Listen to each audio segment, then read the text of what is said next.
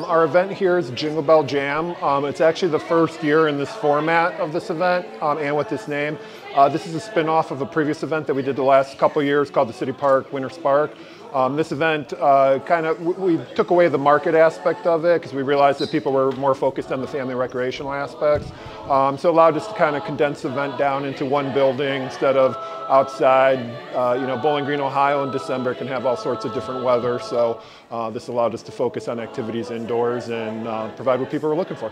We had a lot of great partners that we partnered with on this. Started off with Wood County District Public Library was in here earlier doing an event, followed by the Bowling Green Elementary Choir, the Bobcat Beats, and then also the high school madrigals.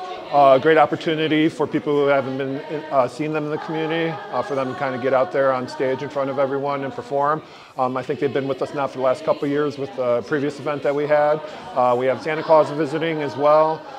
We have volunteers helping from BGSU women's gymnastics team as well as our own staff and volunteers. So a lot of great people making this event possible. The Veterans Building, I believe now we're in our third or fourth year. Incredible facility. It's obviously available for a lot of people to rent for their family functions, weddings. But for me and my department, it's worked out great. It's a good venue to use for that.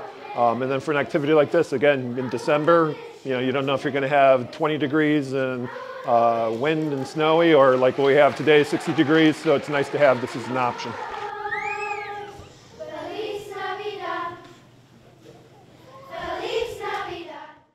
BG Independent News is made possible with support from people like you. Help keep news in Bowling Green free and accessible to everyone by becoming a contributor today. Visit bgindependentmedia.org/support to help Bowling Green's best source for local news, arts coverage, reviews, opinions, campus information, and community updates.